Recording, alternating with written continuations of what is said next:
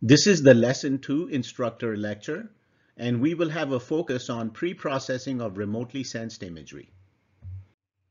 So remotely sensed data is captured by a satellite sensor, and then it has to be processed into a spectrally and spatially accurate photo map before it can be used for mapping and GIS modeling applications. So this pre-processing entails a series of steps before the remotely sensed data is ready to be converted into actionable information. So it turns out that Landsat data is available in two levels as level 1 and level 2. For level 1 data, the data can be, which is data that can be converted to the top of atmosphere reflectance, it is radiometrically calibrated and it is geometrically corrected. In other words, it is an orthorectified product and serves as a photo map.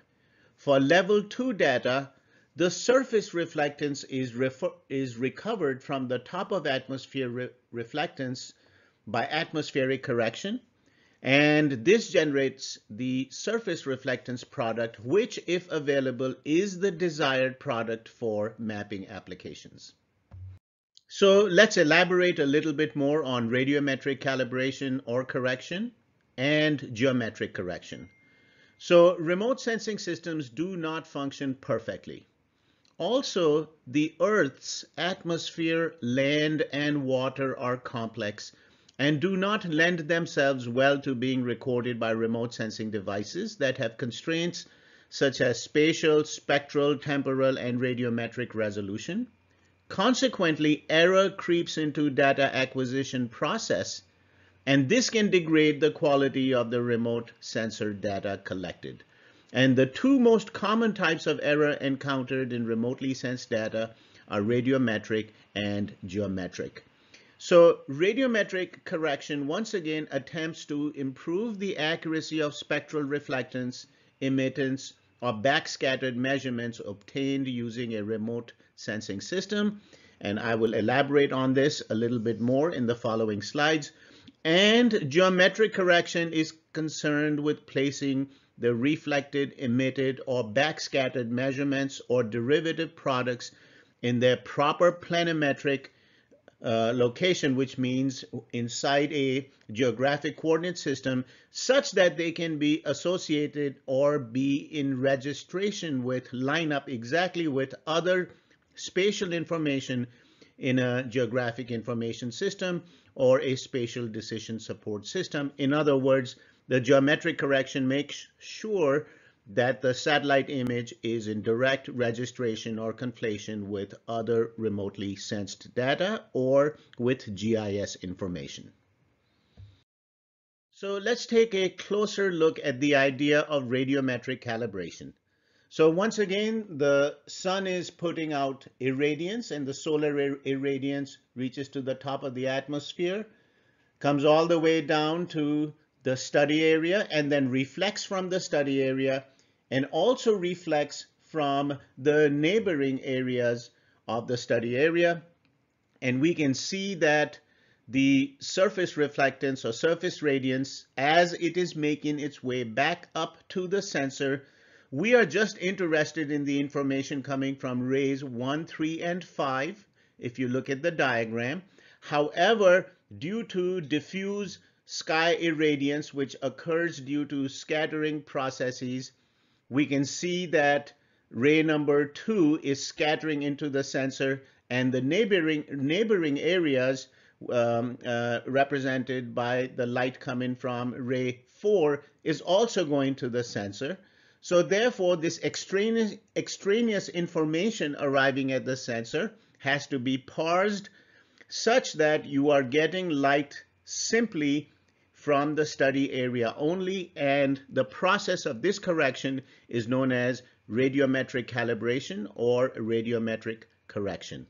And this improves the accuracy of the image in depicting the terrain of interest.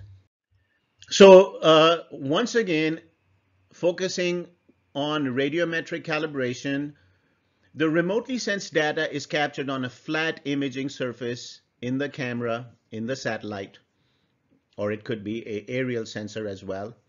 And this imaging surface has light or photon sensitive. Photons are particles of light. So photon sensitive sensors which capture and record the incident energy on each sensor. So each sensor is receiving some energy come into it. And the energy incident from the stray and the scattered light, and accounting for internal camera configuration, design, parameters, components, the energy incident just from the surface reflectance is obtained upon radiometric correction or calibration. And this corrected energy is then converted into a digital number, which in the case of 8-bit Landsat imagery has 2 to the 8th or 256 possible values ranging from 0 to 255. 0 means total darkness, no signal coming in, and 255 means extremely bright, where it is just pegging out or saturating the sensor. So the top of atmosphere reflectance can be calculated from this image, which has been radiometrically calibrated or corrected using a formula provided by the USGS. And we will not get into these details right now. And once the image is radiometrically calibrated or corrected, it is ready for a geometric correction. So it is necessary to pre-process remotely sensed data and remove geometric distortion so that the individual picture elements or pixels are in their proper planimetric or X and Y map locations on the surface of the Earth.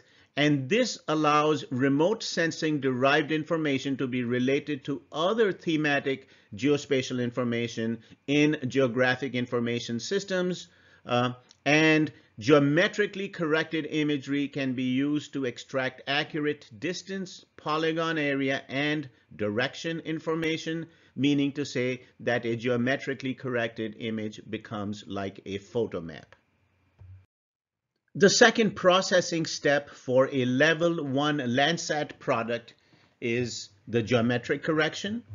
And the satellite captures the sensor radiance, the light arriving at the sensor, and which can be directly converted to the top of atmosphere reflectance once the radiometric correction or calibration has taken place. Now, the image is captured on a flat imaging surface on a camera and needs to be distorted like a rubber sheet to fit the spherical Earth correctly in a geocoordinate system. So this is known as a geometric correction or image rectification. Furthermore, if the rectified image is draped over a digital elevation model or a DEM of the terrain, the perspective effects can be removed to produce an orthorectified image. And an orthorectified image is a photo map then, which can be utilized for land cover mapping applications and as a base map for GIS analysis. This is a graphic that will help you visualize the process of geometric correction using the nearest neighbor resampling method, and such that we have the original input image in coordinates x prime, y prime, that is radiometrically corrected and is now going to be stretched and rubber sheeted such that it can be placed on the surface of the Earth such that each pixel has an accurate location representing a position on the Earth. So the coordinate within the original input image x prime, y prime is going to be mapped to a point xy in the rectified output image, and the digital number, the brightness value that we will take from the original image to the rectified image, will be the brightness image of the pixel that was closest to the original point x prime, y prime. That digital number will be taken over and placed at the pixel in the rectified output image at the location x and y. So in summary, the Landsat Level 1 product is both radiometrically calibrated and is geometrically calibrated as well. And here is some information about Landsat Level 1 processing details from the Landsat Science team. And you can see that this product comes in a GeoTIFF format, and The resampling method used in this case is the cubic convolution method. It's got a 30-meter resolution on the ground for thematic mapper and enhanced thematic mapper plus products. And it's in the UTM map projection and in the WGS84 datum. And we can also see that the level 1 collections also are further divided up into different categories where the level 1 the L1TP product is the best radiometrically calibrated and orthorectified product, the most preferable one for land cover mapping. So Landsat level 1 is radiometric and geometric calibration correction such that you have an orthorectified image. The Landsat level 2 products add value to the level 1 products by generating the surface reflectance and temperature, and then level 3 products that are further value added products, such that we can see from this graphic that the level 2 products are the surface reflectance. Remember, level 1 was the top of atmosphere reflectance that was radiometrically calibrated and geometrically corrected to give you orthorectified image. Now atmospheric corrections have been done on the top of atmosphere reflectance to recover the surface reflectance, which is the preferred product for land cover mapping. And also similarly, the surface temperature rasters can be generated as well for level 2 products and are available as level 2 products. And then we have Landsat level 3 products like dynamic surface of water extent, fractional snow covered area, and burned area. Furthermore, you need to be aware of the Landsat data collections. So the Landsat data collections are Landsat data archives that have been processed to provide accurately calibrated imagery that ensures a data continuity.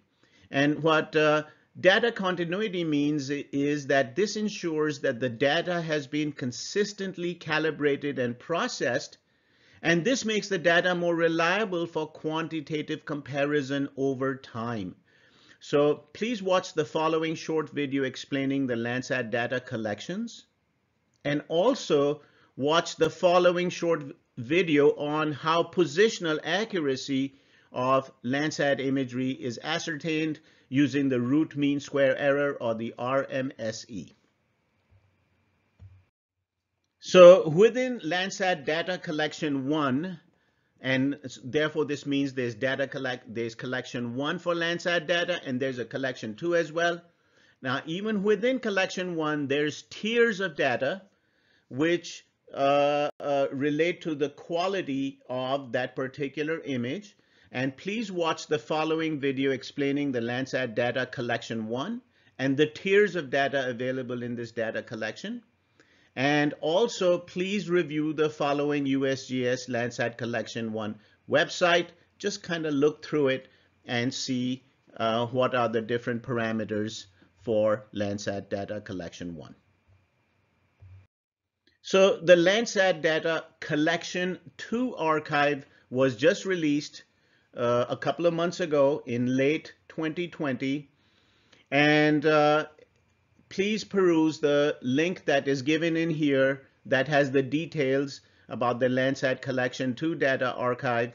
And the collection 2 archive has both level 1 orthorectified products, which is geometric correction using a DEM and radiometric calibration, which gives the sensor radiance, and the sensor radiance can then be converted to the top of atmosphere reflection and can be downloaded from several portals, as we will come to see.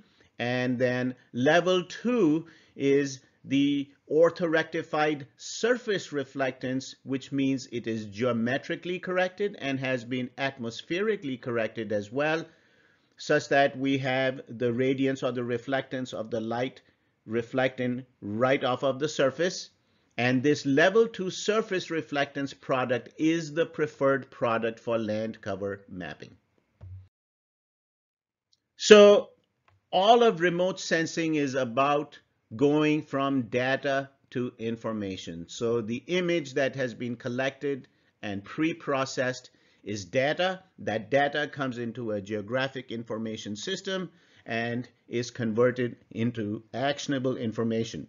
So this graphic gives you the big picture of the process of remote sensing. So you have a satellite that that takes the image, and then there's the onboard analog to digital conversion and calibration. What that means is that the energy being received is converted to a digital number, and then the digital number is calibrated and corrected such that we just have the surface reflectance coming in, and that can be converted into the top of atmosphere reflectance product.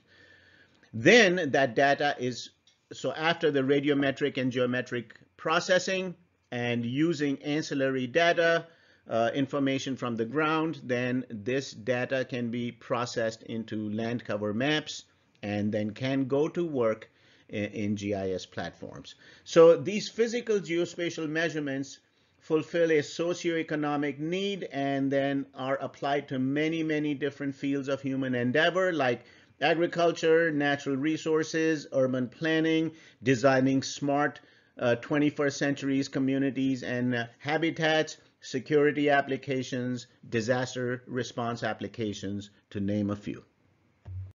So this is a graph in which we have the atmospheric transmission of electromagnetic radiation through it as a function of wavelength, such that the graph is showing you the atmospheric windows that are available to electromagnetic radiation. And this is also to remind you that the satellite imaging bands are placed in such a manner that they are within these atmospheric windows, such that you can visualize the Landsat 7 bands from the Enhanced Thematic Mapper Plus or ETM Plus instrument. And you can see the bands 1, 2, 3, which are blue, green, red. Near infrared is 4. 5 is middle infrared. 7 is middle infrared. And number 6 is the far thermal infrared. Similarly, you can see the Landsat 8 bands that are slightly different from the Landsat 7 bands. The OLI is the operational land imager sensor that has these bands, and please look up the wavelength intervals of both Landsat 7 and Landsat 8. They are in your textbook. And then you have the thermal sensor, the thermal infrared sensors in Landsat 8, which are bands 10 and 11, and they sense in the thermal infrared region of infrared. Thermal infrared is what we literally sense as heat. Us human beings sense as heat. So here we have an outline of a generalized remote sensing and image processing workflow. So thus far we have focused on the pre-processing, the radiometric and the geometric pre-processing that happens to the imagery, such that in the end we get the preferred surface reflectance product, or in the absence of a surface reflectance, we just have to work with the top of atmosphere reflectance product. Then we will focus in on how this image that has been pre-processed can be displayed on a computer monitor and how it can be enhanced for purposes of image interpretation. And then towards the end of this lesson, we will get into the idea of information extraction, in which you will perform a unsupervised classification on a Landsat image. And then later on in the course, that once you have a land cover map that you have developed from a Landsat image using the process of classification, of image classification, then you can extract knowledge, photogrammetric information. That is, you can make measurements on the map by measuring distances or areas of feature of interest and so forth. It is also very important to compile the metadata and the image map lineage documentation. It is very important to know the image or the data provenance. Who took the data? Where did it come from? What kind of processing has happened to it before it came to you? These are questions very important for a remote sensor. And then image and map cartographic composition is very important as well. And I take it that you folks have lots of experience in making maps, cartographic maps with a scale bar and a legend and so forth, such that the import of the map is very clear.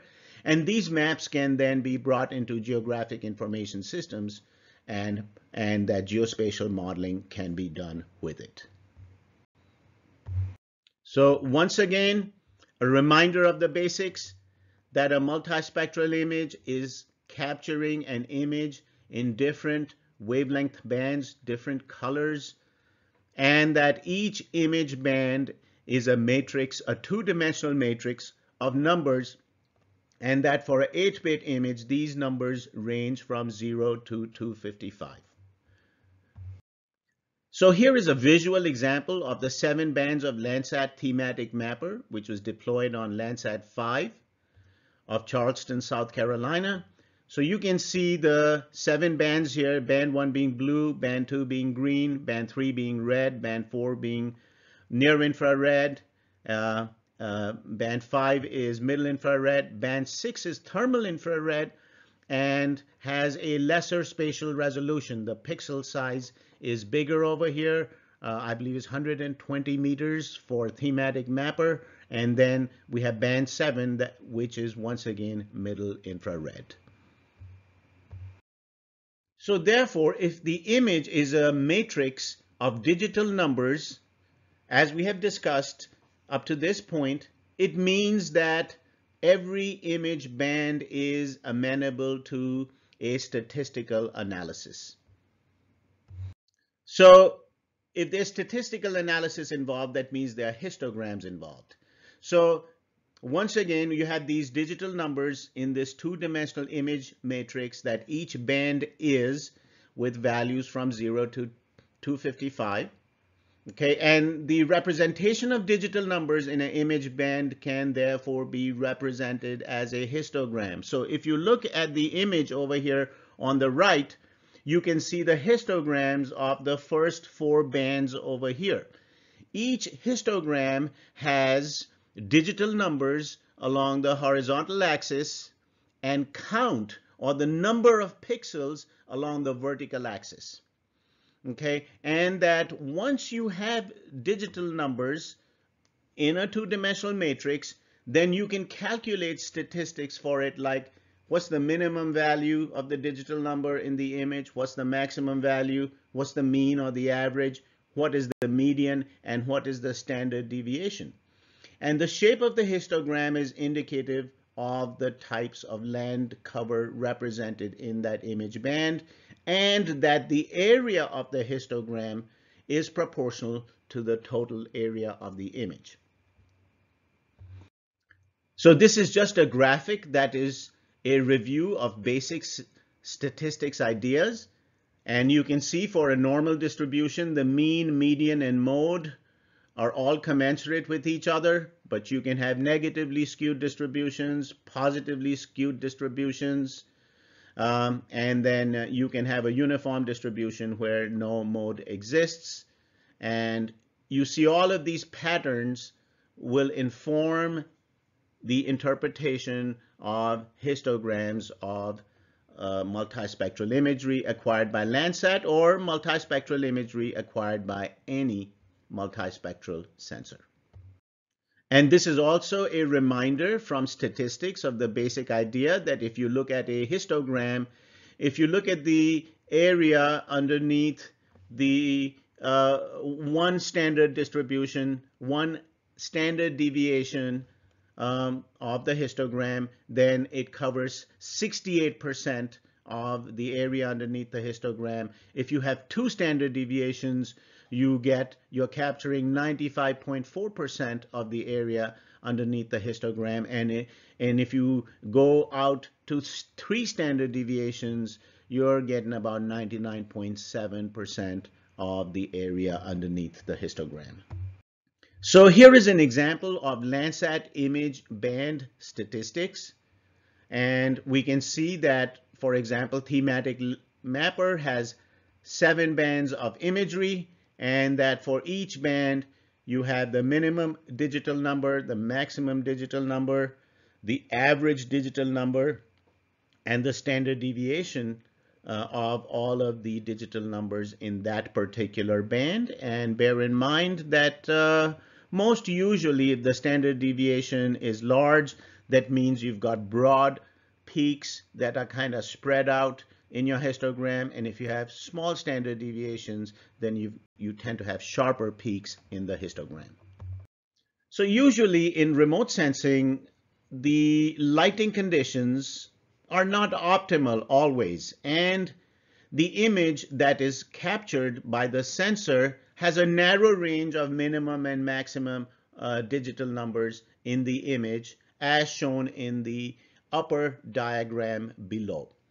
Okay, so if you stretch the histogram, that is, if you extend the minimum and maximum all the way to 0, which is the absolute minimum, and the 255, which is the absolute maximum, you populate the darker and the brighter digital numbers, and that the image ends up becoming brighter, clearer, and the contrast increases between different features such that it becomes easier to interpret the image by the human eye. So here is an example of a black and white image, the original image on the left and the image that has been contrast stretched. And on the right, you can see that the contrast is increased and you can more clearly discern the difference between the different features present in the image. So here are some more examples of stretching the histogram for contrast enhancement. So here is an example of a min-max contrast stretch, which is also known as a simple linear stretch, where you have the original image, and in the original image you can see the minimal digital number is 4 and the maximum digital number is 104, and that you stretch this image such that in the stretched image all the digital numbers from 0 to 255 are populated, and now you will have a enhanced, brighter image in which there will be greater contrast between the different features. Similarly, another type of a stretch is known as a standard deviation contrast stretch, in which you have, let's say, a sharply peaked histogram in the original image like so, and we stretch it just to the extent of plus minus 1 standard deviation on each side, and so that's 1 sigma or 1 standard deviation contrast stretch. Similarly, you can have a 2 sigma stretch to get more of that histogram, or a 3 sigma stretch, and so forth. So here's another graphic showing you nonlinear contrast stretching as opposed to linear contrast stretching. So if you look at this diagram, the first diagram of the histogram stretch, in a linear stretch, the entire histogram is stretched out in a proportional manner throughout, whereas in a nonlinear stretch, parts of the histogram are stretched more than others, depending on the particular application. So here's some imagery by which you can visually see an original image, an image that has been linearly stretched, and how the contrast enhancement has increased such that the human eye can discern the difference between the different features on the ground. So here's yet another example of a multispectral image that has undergone a linear stretch, and once again you can see how that makes this multispectral image more amenable to the human eye. So there are other ways that images can be enhanced as well, and image filters are utilized to enhance imagery for either sharpening or blurring an image. Sometimes you may want to sharpen an image such that you can discern the line work, the roads, the boundaries more clearly, and there may be certain applications in which you may need to smooth or blur an image that has too much noise in it. Then you can also enhance an image by pan sharpening multispectral imagery. And that means that multispectral imagery can be spatially enhanced by fusing a higher spatial resolution panchromatic image, which is just in black and white, with a lower spatial resolution multispectral image. So for example, Landsat 8 multispectral image, which has a ground resolution, a pixel resolution of 30 meters, can be pan sharpened with the panchromatic 15-meter image that Landsat 8 takes. And what that means is that the spectral information in the new 15-meter multispectral image that is obtained after pan sharpening the 30-meter image with a 15-meter panchromatic image is that the spectral information remains the same, and the geometric information that the 15-meter panchromatic band image brought with it, that is line work, roads, is enhanced, such that you have more geometric information, but the spectral information remains the same in pan sharpening. And that it turns out that since an image is a raster, you can do raster algebra to enhance certain types of features on the ground. And so please click on the following hyperlink to quickly take a survey of Landsat surface reflectance derived indices. These are treated very well in your textbook, in your readings as well. And a few important indices are the normalized difference vegetation index. This is very important, NDVI. And for example, this is obtained by doing the following raster algebra on a Landsat image or any multispectral image: near infrared minus the red band, all of it divided by the sum of the near infrared and the red band. Similarly, there are other indices like soil adjusted vegetation index, normalized difference moisture index, the normalized burn ratio, and it turns out that there are dozens of indices in the literature, and it just depends on which problem you're working on as to which index that you will select for your purpose. So we have some other important satellite constellations, and most of these are in the readings in your textbook. The first environmental satellite program was the Landsat program that began in 1972. The SPOT program was begun by the French in 1978, and several SPOT satellites have been launched. And then we have the MODIS a sensor, which is the moderate resolution imaging spectroradiometer, and that has 36 bands, but its spatial resolution is very low, with its pixels being to the order of 500 meters to a kilometer. Then there's the Indian remote sensing satellites, the IRS satellites A, B, C, and D, and Cartosat. Then in around 2000 or so, we started to have a proliferation of commercial high spatial resolution satellites. So high spatial resolution means to the order of about 2.5 meters and less. And that includes the Iconos, QuickBird, WorldView, GeoEye, and RapidEye constellations. And all of the satellites, these satellites discussed up to this point in this slide, are in your readings, in your textbook. But from 2015 onwards, there has been a proliferation of small satellite startups. And please view the following link to see a listing of satellite startups worldwide. And we can see that with all of these sensors being deployed, there's a data deluge that is coming our way. In fact, it's already here. And we need to develop a larger workforce to take all of this data and to convert it to value-added information. So we have had a particular focus on Landsat systems and understanding the pre-processing of Landsat multispectral data. So all multispectral sensors produce data based on spectral characteristics of that particular sensor, which means the wavelength bands of different sensors are usually different. And so in other words, if you look at the wavelength bands of SPOT, in the blue band versus Landsat in the blue bands, the wavelength ranges will be slightly different. So therefore, it is important to review the sensor characteristics like band wavelength intervals, the spectral, spatial, radiometric, and temporal resolutions that that sensor and satellite system afford before you start working with the data from that sensor. Very important. So all multispectral imagery can be classified with techniques that are very similar. The techniques that we bring to bear on Landsat imagery will work on spot imagery as well.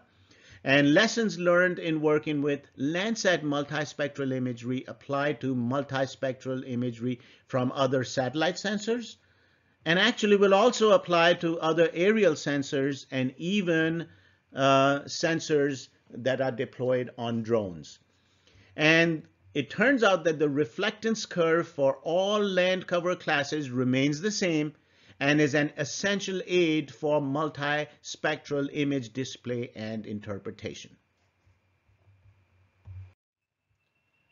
So this slide is about the relationship between the level of detail required in your study and the spatial resolution of representative remote sensing systems as applied to vegetation inventories.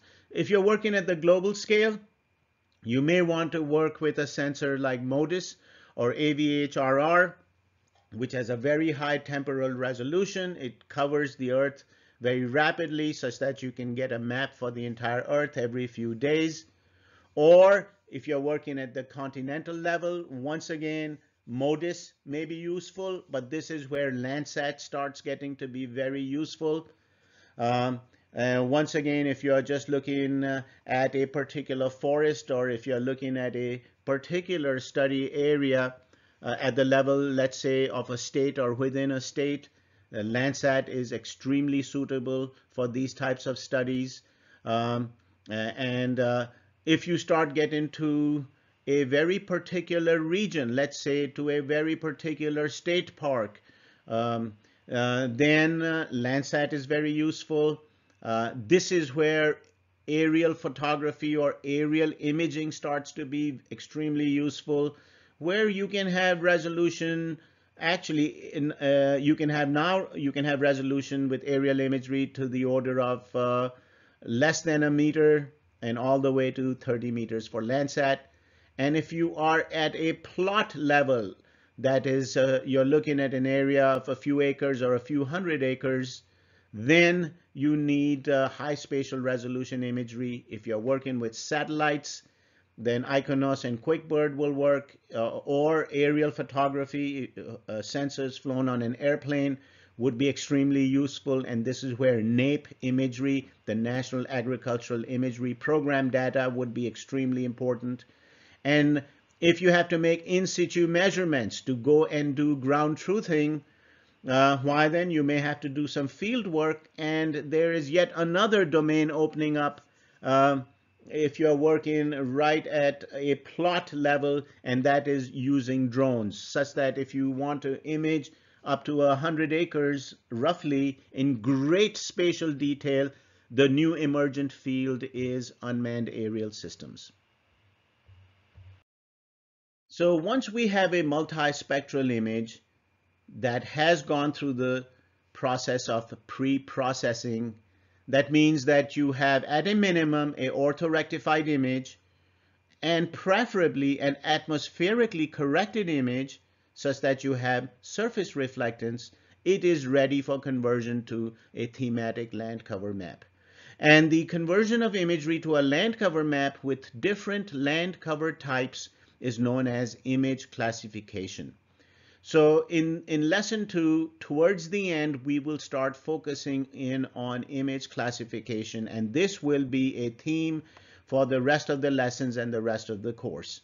That how is it, what are the techniques that we use to classify an image? And remotely sensed image can be classified into land cover maps using two fundamental approaches: unsupervised classification and supervised classification. And in this lesson, you will be performing a unsupervised classification lab activity. Please post any questions or comments that you may have on the lesson 2 discussion forum. Thank you.